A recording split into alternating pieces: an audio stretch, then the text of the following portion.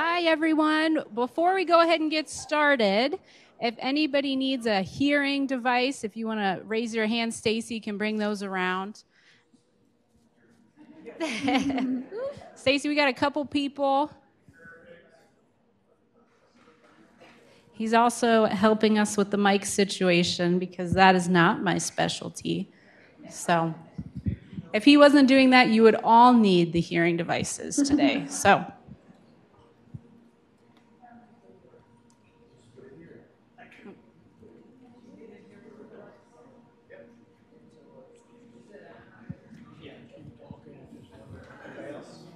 I think we have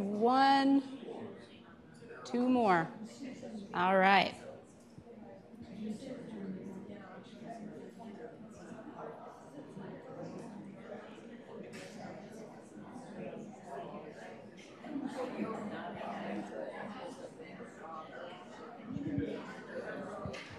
Okay, well, while we're getting those last two handed out, I'm going to go ahead and announce our speaker today. We have Dr. Rebecca Deffler here with us today. She is a clinical instructor and PhD candidate at The Ohio State University. She is instructing third and fourth year students in primary care and low vision rehabilitation at the College of Optometry.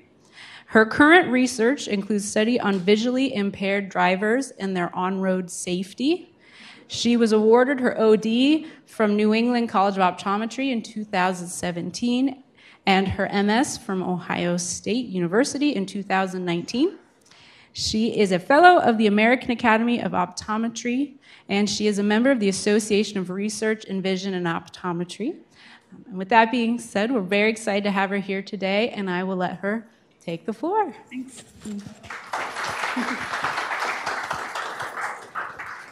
So I'm not sure. Oh, this mic is on. Great. I can get a little loud too, so if I'm too loud, shut me down. If I'm not loud enough, let me know, okay? So thank you all for having me. It's my first time over here to Friendship Village of Dublin. You guys have a really nice facility. I've driven by a lot. Didn't know quite how big it was, or quite how many of you were interested in vision. So that was pretty exciting for me when I arrived as well.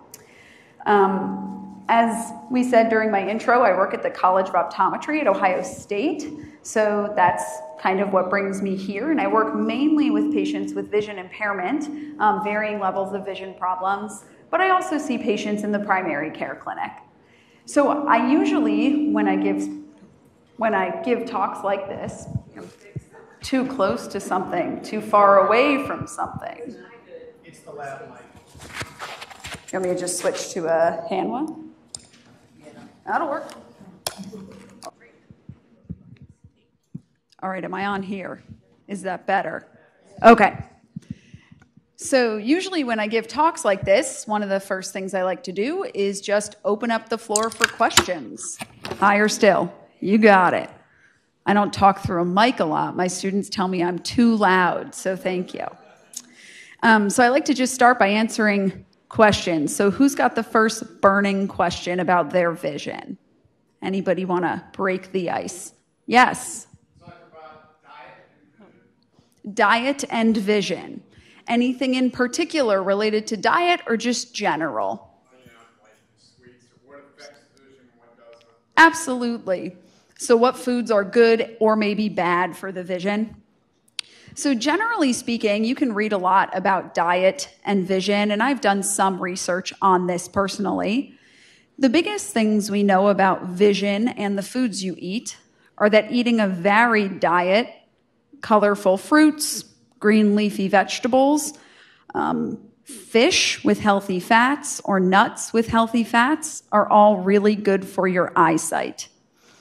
There's not a lot of things you can eat that are bad for your eyes directly. Of course, if you have something like diabetes that can affect the vision, trying to take care of that diabetes through your diet can be really important. Some people probably take eye vitamins, maybe. Some folks in the audience.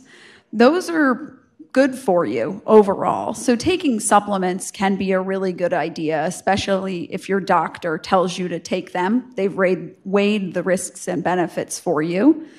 But for most people who don't have eye disease, just eating a nice varied diet can be really good. Yes. Barbara, I'm going to bring you the mic. Barbara, can you go ahead and just repeat the question?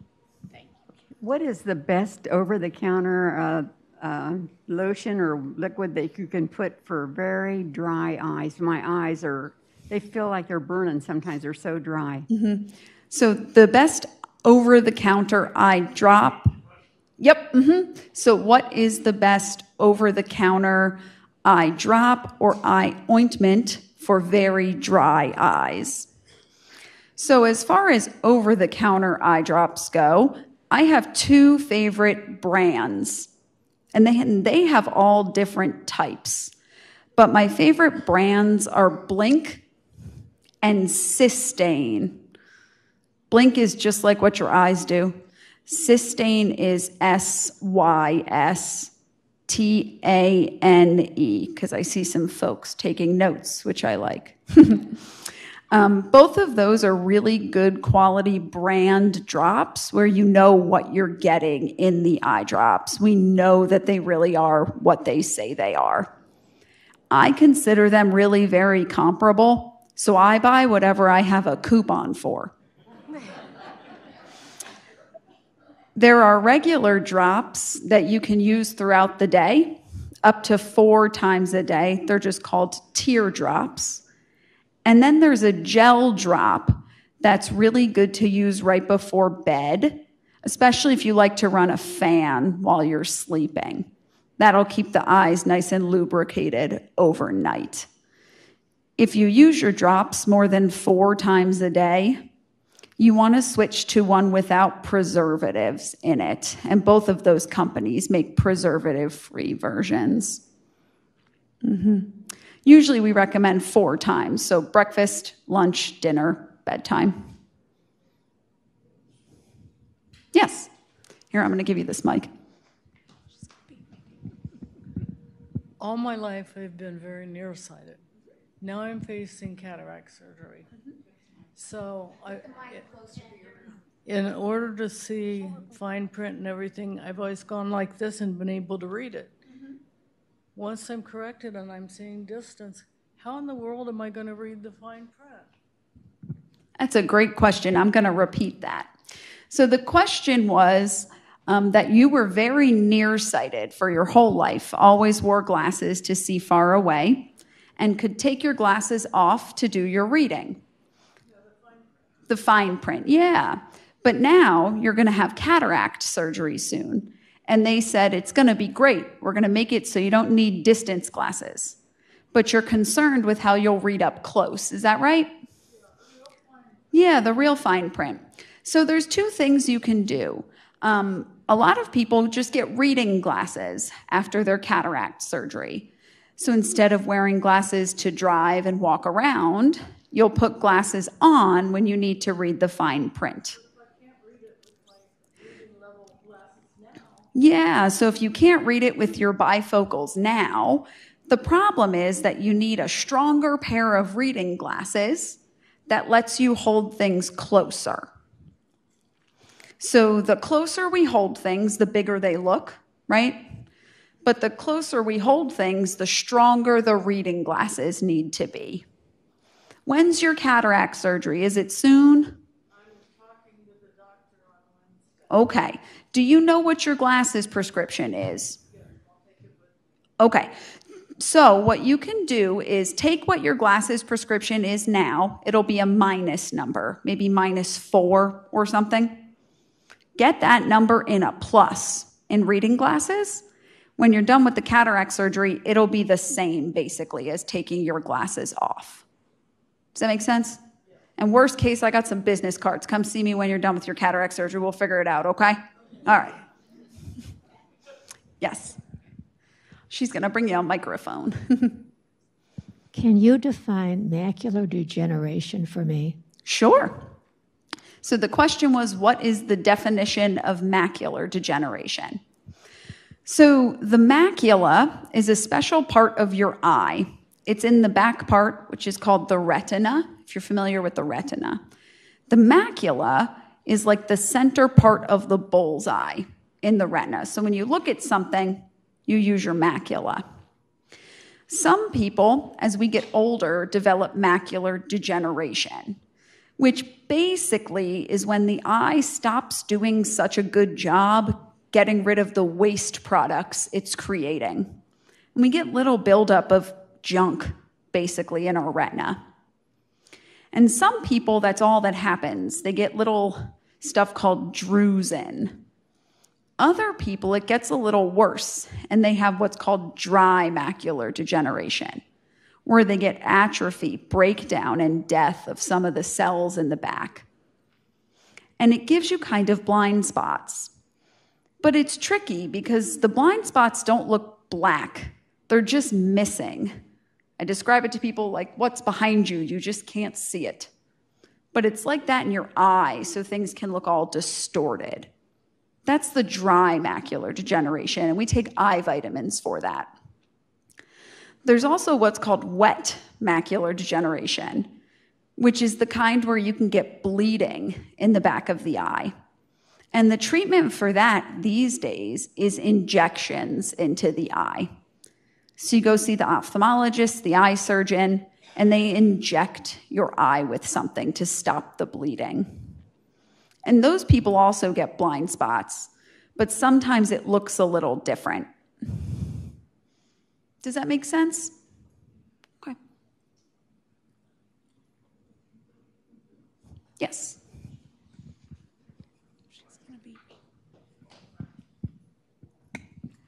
What causes jagged flashes in the peripheral vision?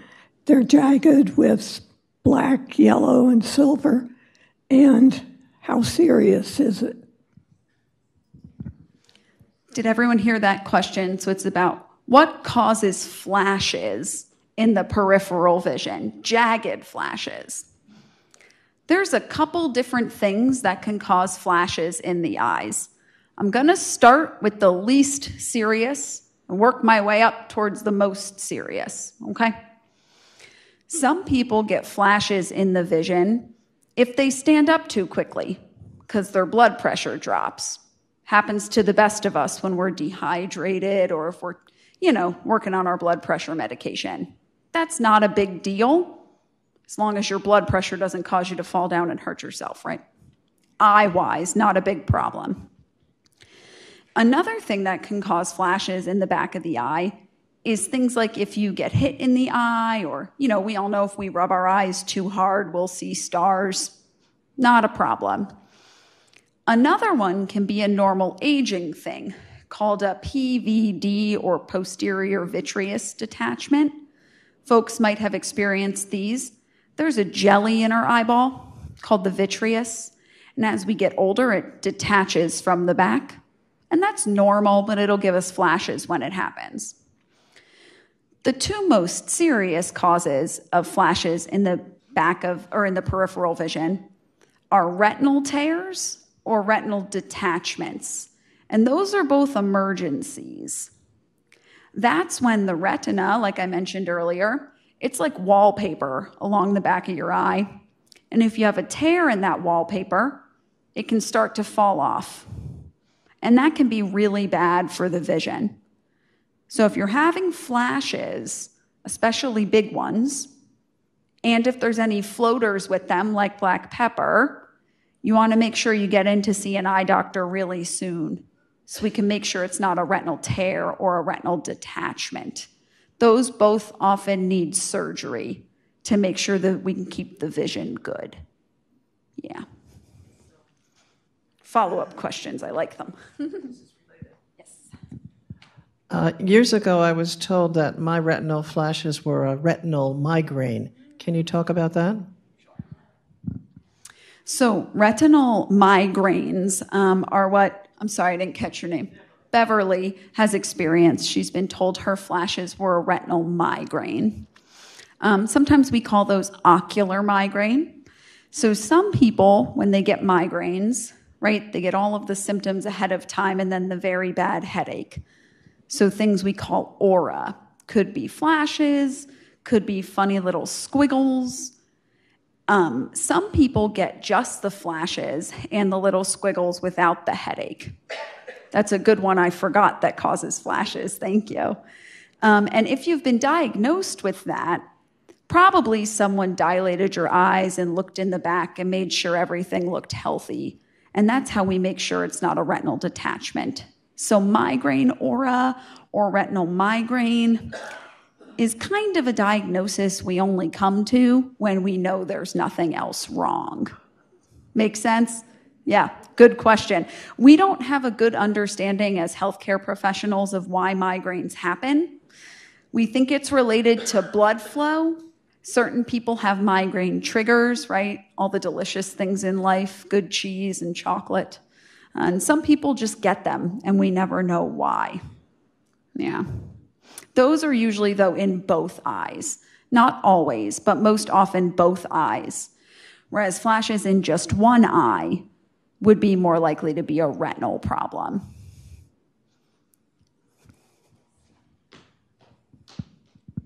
So if you go and they tell you every year it's just PVDs, how do you ever know if you have a retinal detachment? So if every year you go and they tell you there's nothing wrong with you, it's a PVD, how do you know if you have a retinal detachment? That's a good question. If it's just a big floater that doesn't go away, you can kind of try to keep track of it. If it's flashes all the time, that's not very common years and years after a PVD. So I'm sorry, but I don't know.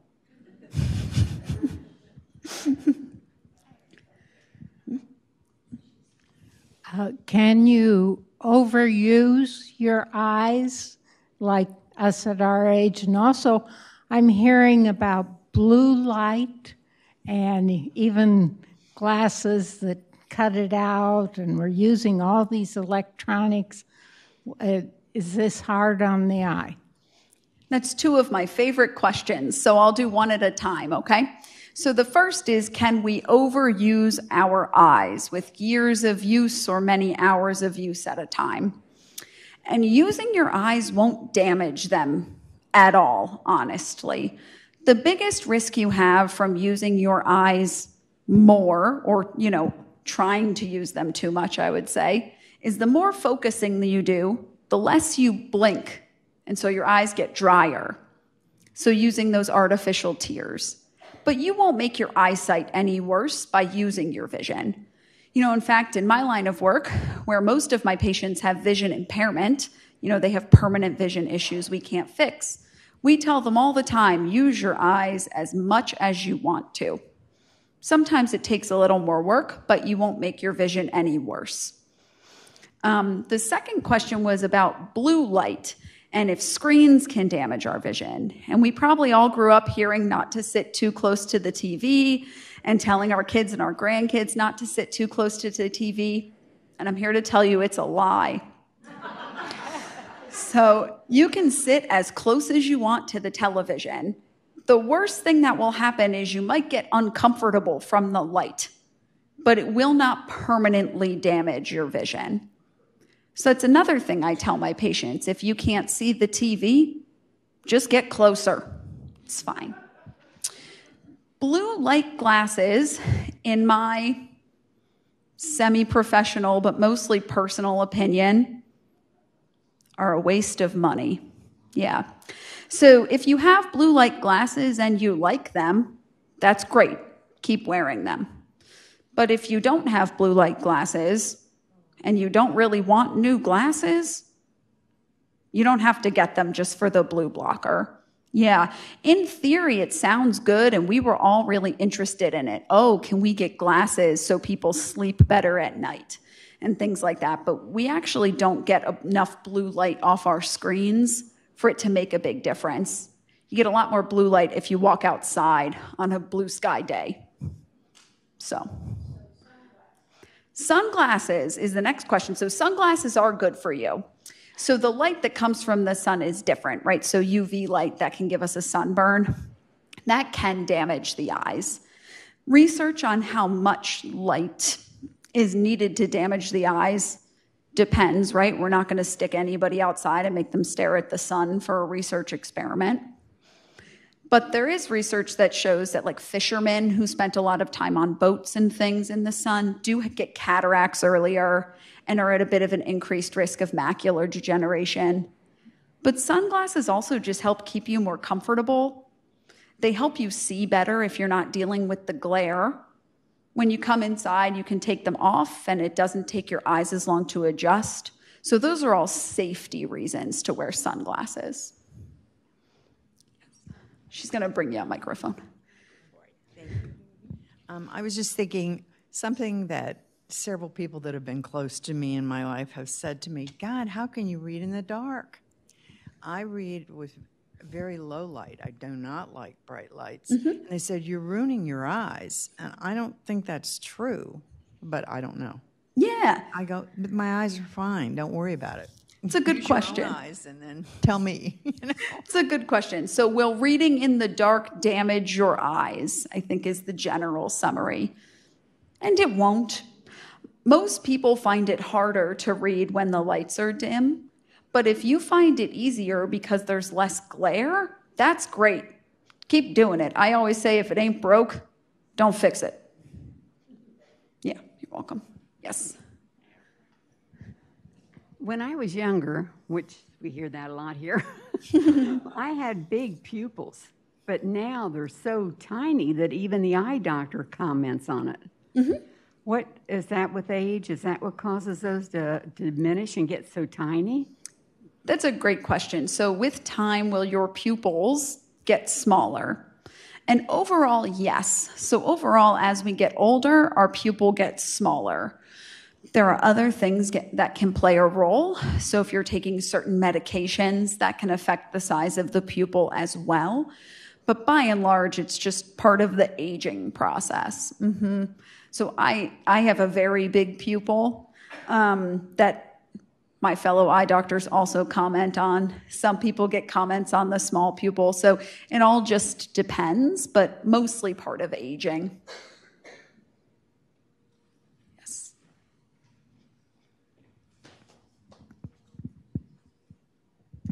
We hear a lot these days about night driving glasses, and the military, I guess, perfected that. Is that applicable to the average person?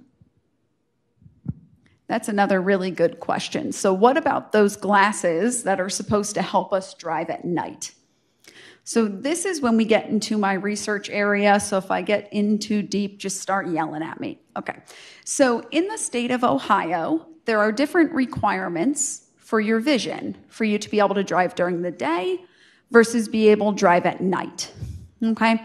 So when you go into a motor vehicle and you put your head in the tiny box, and they tell you, here's your license, or here's your license daytime only. The special glasses that are supposed to help you drive at night, first of all, you can't use them for your driving exam. So even if they really did help, it wouldn't matter, because the state of Ohio, right, the BMV, would say, take those off. But also, most of those glasses have kind of a yellowish tint on them. And some people feel like yellow tint helps them with glare. There's not really research that supports that necessarily, but a lot about vision is subjective, right? It's just what you think about your vision and how your eyes feel. So those glasses that you can see advertised on TV or things, sometimes Home Shopping has them, military issue, they don't really work all that well. So you might say, well, why do I and all of my friends have trouble driving at night, right? It's a good question. There's two reasons. The first is as we get older, our eye just gets a little less good at seeing. Even if we don't have any eye diseases or eye problems, it's like everything else in your body. Sometimes it just doesn't work quite as well, right? Gets the job done, but not like when we were 16 learning how to drive. The second reason is a lot of people, as they get older, develop things like cataracts or macular degeneration or other eye conditions. that even if your vision is pretty good, right, you can still read 20/20 or 20/25 on the eye chart. When we do more intense measurements of vision, we notice that your vision's not as good. So basically, the magic nighttime glasses aren't really magic. Yeah. And headlights are really bright, because now those new LED headlights are just, yeah, everybody hates them except the person whose car they're on, right? So they're really bright, and they can give you a lot of glare problems, but nothing we can do about that, I guess, because the car manufacturers don't listen to people like me. So, yes, I've got two down here. You've got, oh, so polite. We have two eyes, right? Do they talk to each other? Do our eyes talk to each other? Yes and no. So if you have a normal visual system, one eye gets the information, sends it to the brain, and then the brain will also tell the other eye what to do. And there's a little bit of crosstalk in between in the middle of the brain. So basically, if I want to look to the left, both of my eyes go together. And that's because they're talking to each other. But let's say something happened and I lost one eye. I lose a little bit of vision, but my other eye does pretty well on its own. So two eyes generally better than one, but you don't need both. Mm-hmm. Some people might know people in their lives, or they themselves have like a cross-eyed or had a crossed eye as a kid. And some of those people have surgery to straighten their eye out, but some people don't, right? We all know people in our lives who their eyes are always kind of looking at two different things.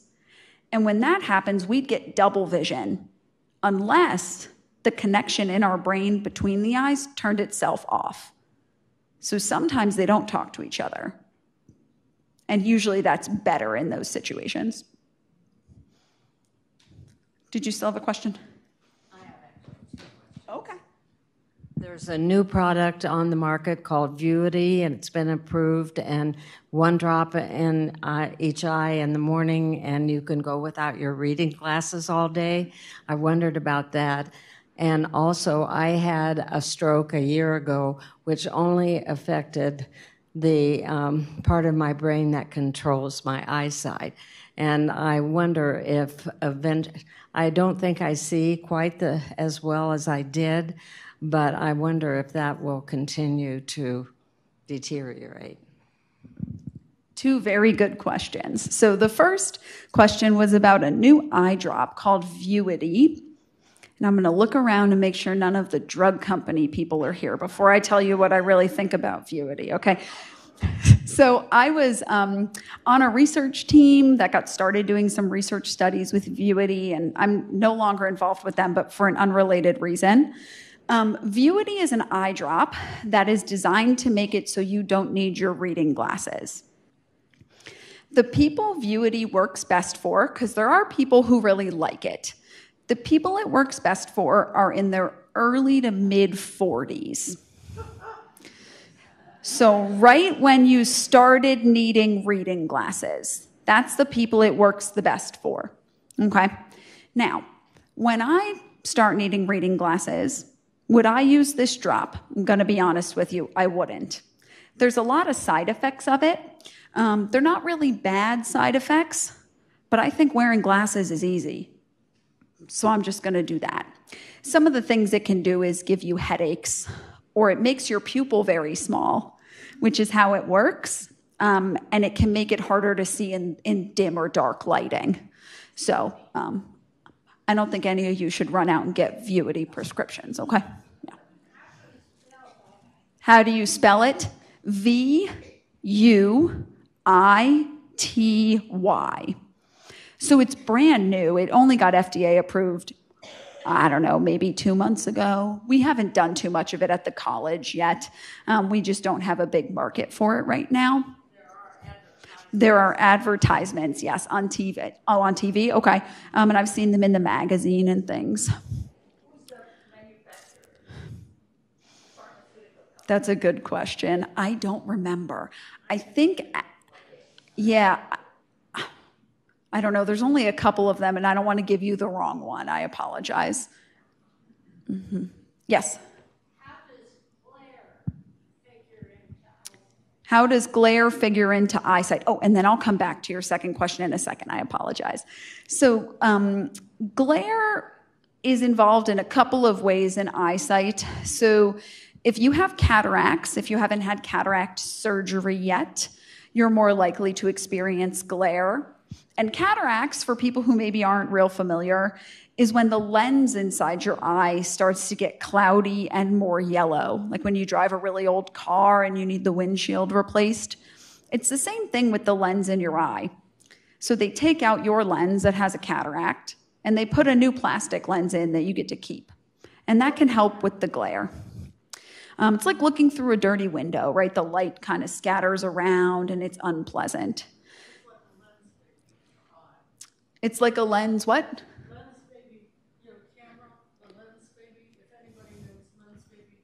Oh, okay. I don't know Lens Baby, but like a soft focus. Yes, soft focus lens. So it can make things blurrier and more cloudy and more glare. So glare can affect your vision because it can make it uncomfortable to see, but it can also just make it harder to see through it, which I know seems like a silly thing to describe, right? But I think of it when I go outside on a day when it just rained, but then the sun comes out and I get all the reflections. It's like very uncomfortable and hard to see. That's glare. Some people, if they have a very large pupil, experience more glare. Other people, if they have a very small pupil, experience more glare because they get more light bouncing around in the eye. But basically, it's a comfort issue. Yeah. So then your question about your stroke. So you had a stroke, you said, about a year ago, and it affected just your vision. Okay.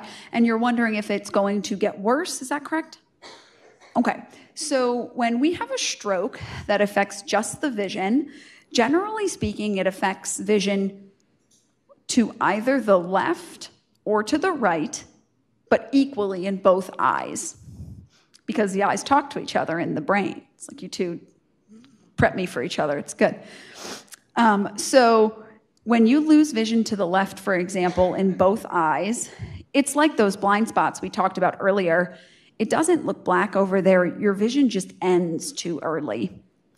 And sometimes when people have a stroke like that, they recover some of that vision.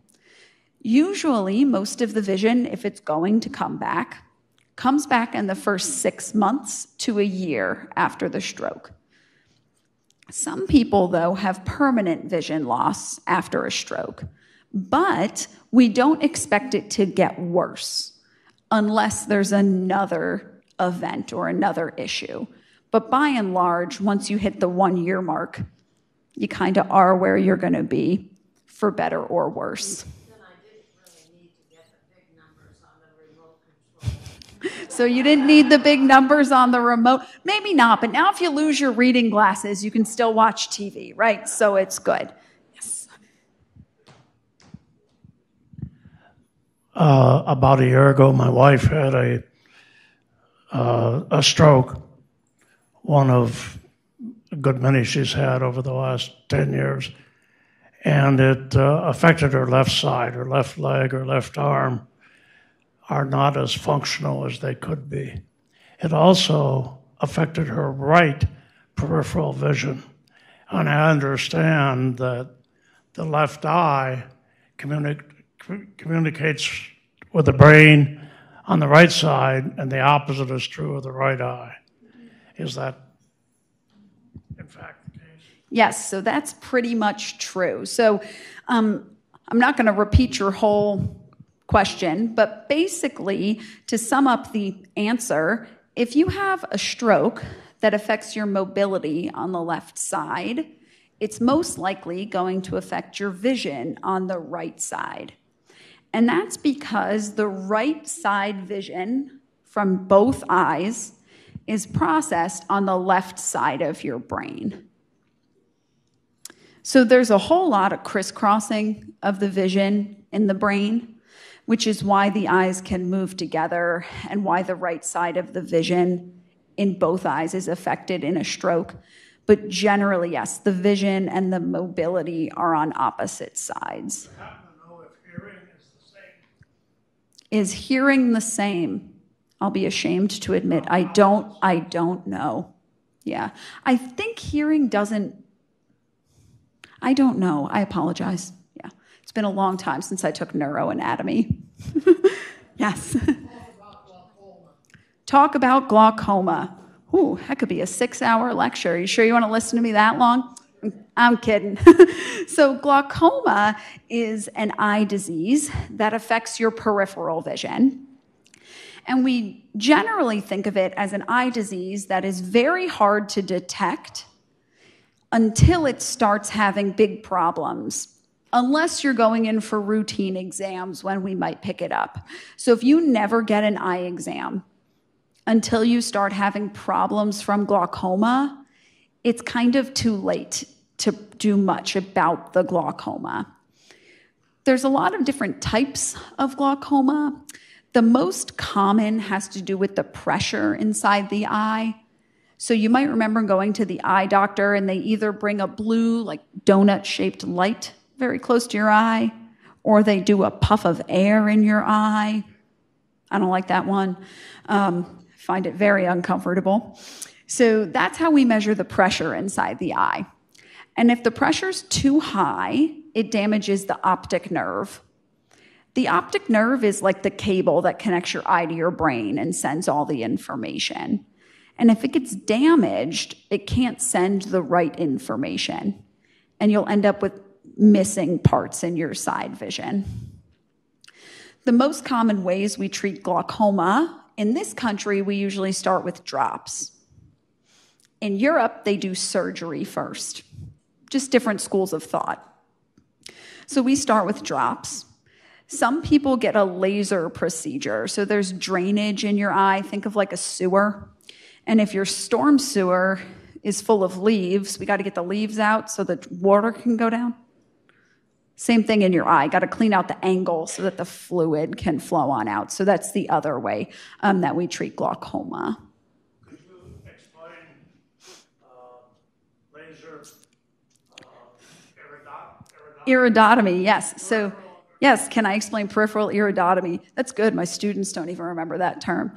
Peripheral iridotomy is if you have the kind of glaucoma that is caused by a narrow drainage angle. So we want the angle, shaped like this. If you got a little narrow guy, they'll take a laser and they shoot a little hole in your iris, the colored part of your eye.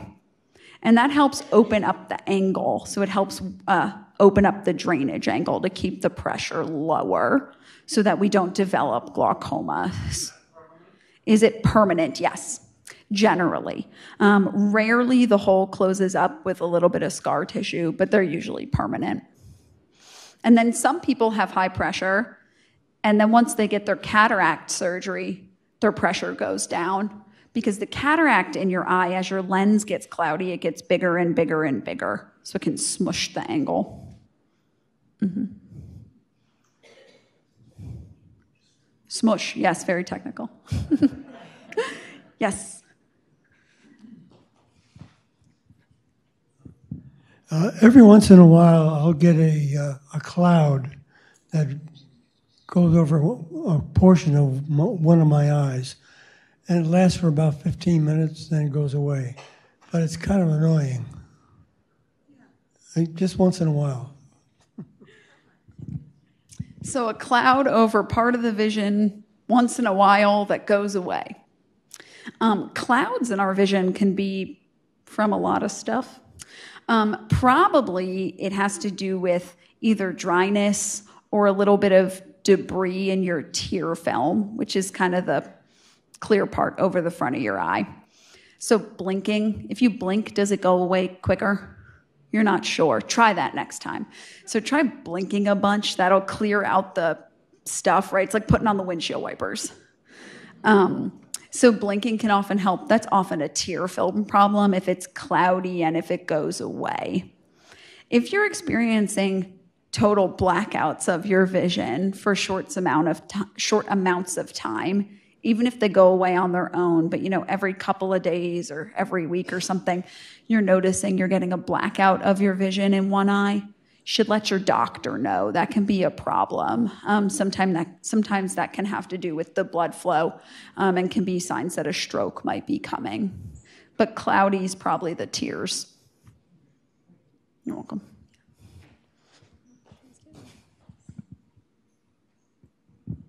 I have macular degeneration in the top of my right eye, but not the bottom. And will it move down, or could it just stay where it is? So if we have macular degeneration in the top of one eye, will it move down or will it stay where it is? Unfortunately, it's very hard to predict. So when we have macular degeneration, sometimes it kind of stays where it is, and we're very lucky. And sometimes it gets worse, and we don't know why. So that's one of the things I've done research on in the past, is why some people have better vision with macular degeneration than others. And I hate to say I didn't figure it out. Go figure, right? So it's kind of complicated. Do you see an eye doctor pretty regularly? Yeah, so if you see your eye doctor regularly, and if they're indicating you need treatment, I would listen to them. But without an indication for treatment, there's not much we can do, except don't smoke. So if anybody's a smoker, this is my blanket, you should all stop smoking. It's pretty much the only preventable risk factor we know for a lot of eye diseases. So, I'm sorry? AREDs can help in some cases, yeah. So some people take AREDs, which is an eye vitamin, but only certain people with macular degeneration need them. Everybody needs to not smoke. But thank you for the reminder. Yes. I just want to say that yellow vision is really good for me at night. Yellow vision is really good for you at night.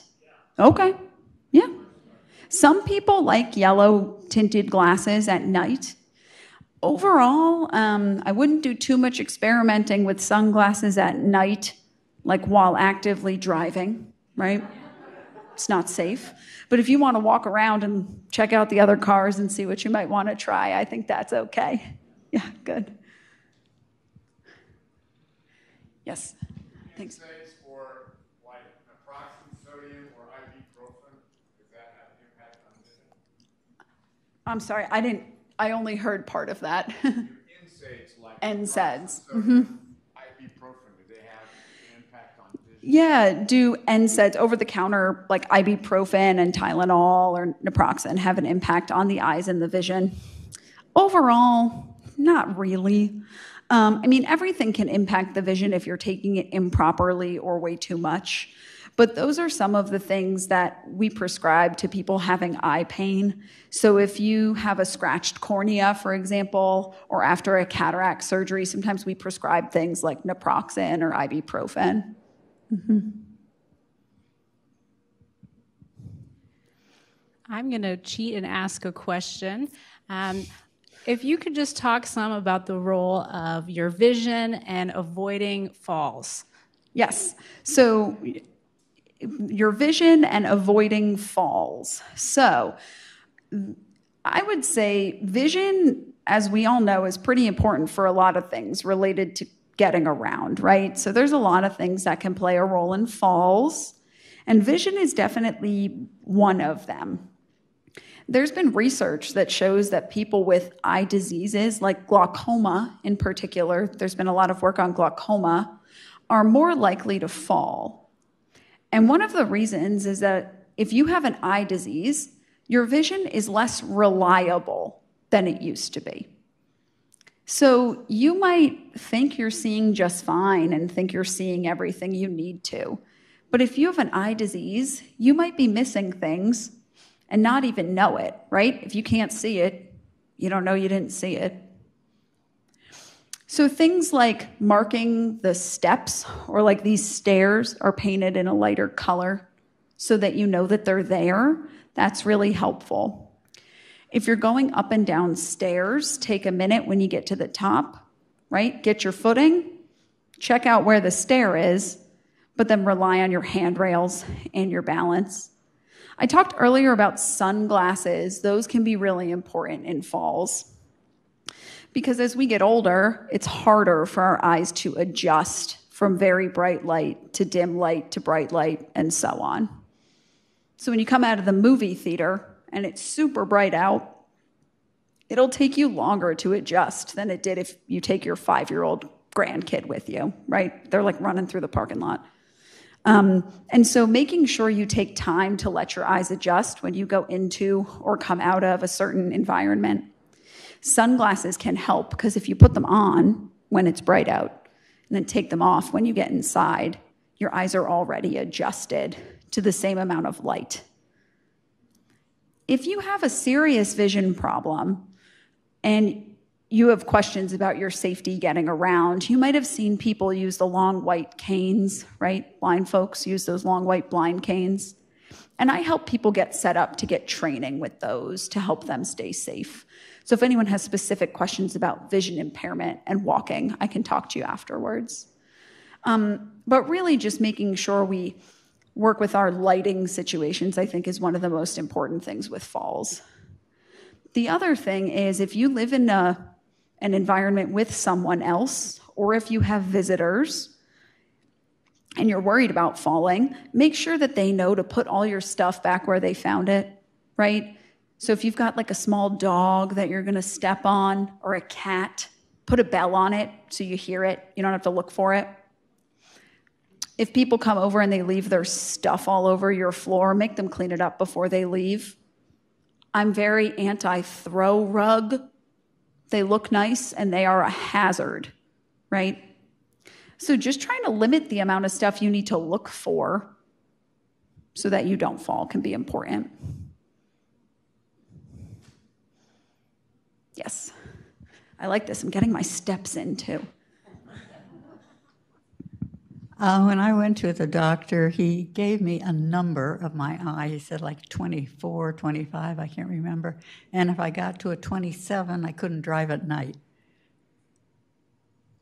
No, I have no idea what he was talking about.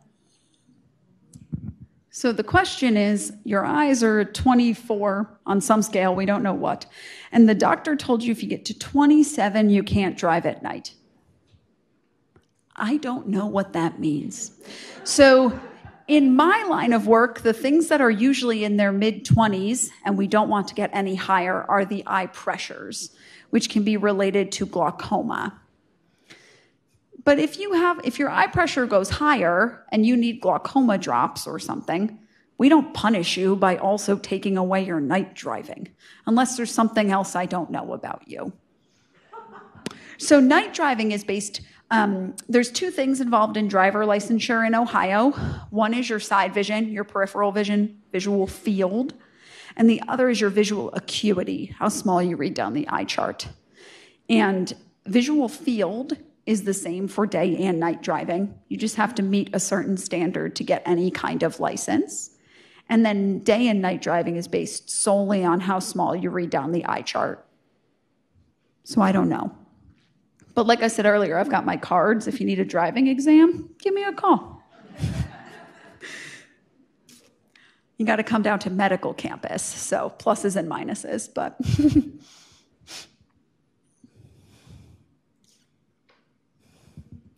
Any additional questions for Dr. Deffler before we let her go? Yes.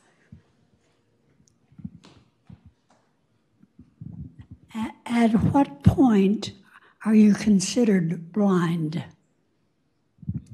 At what point are you considered blind? So we say that blindness is a spectrum. So you can be blind anywhere from what we call totally blind or no light perception, which means that you don't see at all out of either eye. And then there's a whole range of people all the way until you get to a point where there's a certain line you can't read on the eye chart. And there's also people who read really small down the eye chart, but have very little peripheral vision that are also considered blind. And it's all based on your better seeing eye. So if I were to walk out of here and, I don't know, decide to be a pirate, it wouldn't matter because my other eye sees really well. I mean, it would matter, but like the government, they don't care. The people who decide the blindness statutes. It's all based on your better seeing eye. So most people quote a level of 2200 or 10 times bigger than normal, or a 20-degree visual field, which is about like this big. So it's complicated. And then there's a whole subset of people who have reduced peripheral vision, but not to the level of legal blindness, and reduced central vision, but not to the level of legal blindness. And there's some fancy math that we can do at the clinic to determine if you meet the criteria for what's called visual disability, which is basically the same as legal blindness, at least for like Social Security purposes. So you'll see people out in the world maybe who use those long white canes, and then you also see them pull out their cell phone. And they're not lying. Their vision is just very complicated and very unreliable. And so they've learned how to use a cane instead to walk safely. If you watch, like I'm a big runner, if you watch the Boston Marathon, you'll see folks run the marathon with a guide. By and large, those folks are not totally blind, but they have vision that wouldn't let them run a marathon, get around crowds of people without a helper, so they use a guide. Yeah.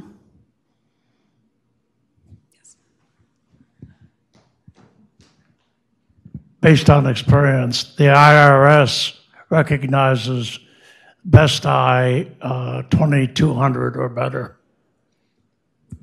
Yes, so 2200 is generally the cutoff for the taxes and things. It's a little different in my clinic because I have a really specific eye chart. Again, just based on the patient population. But basically, yeah, 2200 is what the government wants. Or we write you a really compelling letter, and sometimes that works. Yeah. That's a long walk. I apologize. Are there any other vision aging issues that our questions haven't referred to that you think would be important to know? Yeah, that's a great question. Other things related to vision and aging. I would say it's, making sure you get your regular eye exams is really important. And I kind of alluded to that, but an eye exam every 1 to 2 years is really important. And Medicare pays for them. If you guys have Medicare, they'll pay for an eye exam. And making sure when you go in for that exam, you're not shy about asking your questions. But also, it's hard to remember all your questions when you're in with the doctor. You can bring a list. We don't mind. And if you've got someone that spends a lot of time with you that listens to you complain about your vision a lot, bring them along too, right? I always tell my mom, when you go in for your exam, just put me on speaker. I'll tell the doctor all your problems. She doesn't listen to me and then calls me later, but it's fine, right? So bringing your list and things like that, but getting your eye exams and updating your glasses if it's recommended. After you have cataract surgery, you usually don't need very many glasses updates. Your vision stays your prescription stays pretty much stable. But if your glasses are really scratched, right, that's not good. You want to be able to see clearly. Other things related to vision and aging, that's my big ones, because then if something comes up, your eye doctor will see it and be able to help you. Excuse me, the hiccups. Yeah, did you have a follow-up? It's a different question. Oh, but sure. Can you tell us the difference between optometry and ophthalmology? Yes, optometry versus ophthalmology. So we in eye care think of what we call the 3 O's. There's ophthalmology, which is eye surgeons, so people that do your injections, laser surgeries, cataract surgeries. Optometrists, that's what I do. We do all kinds of routine eye care. We do dilated health exams. We prescribe glasses and contact lenses and medications. But we don't do anything where we would need to break the barrier of the skin, so no injections and no surgeries. We also have specialties. So like I said, I do low vision. So I do magnifying glasses and telescopes and special glasses for driving. And then there's opticians or opticianry. Those are the folks that design and make your glasses. So we all work together.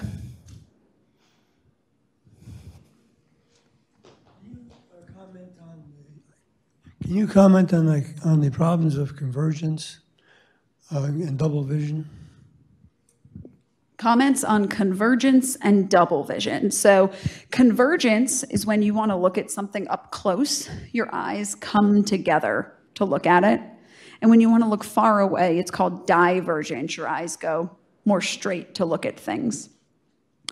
Some people have trouble with converging. They either don't converge enough, their eyes don't come in together enough, or they converge too much. And the eyes kind of like cross over. And that can give you double vision, where instead of seeing one of something, you see two. There's a couple ways people treat that. Depending on some kinds of eye turns, you might have a surgery, usually as a kid. We might prescribe glasses with prism, which is just fancy glasses. Or you might do eye teaming exercises, what we call vision therapy, to help your eyes get stronger. It's like if you need to lift a 10-pound weight, you start with lighter ones till you're good at it. Same thing with convergence. We start easier and build you up. Yeah. Well, with that, just to be respectful of everyone's time, we'll cut it off there. But thank you so much for coming, Dr. Deffler. This has been really informative. Thank you for having me.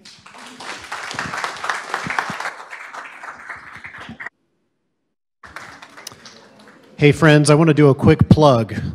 I know some of you are signed up for Wowzitude tomorrow. If you were all hoping to go to San Francisco, California, well, we're going to Lima, Peru instead.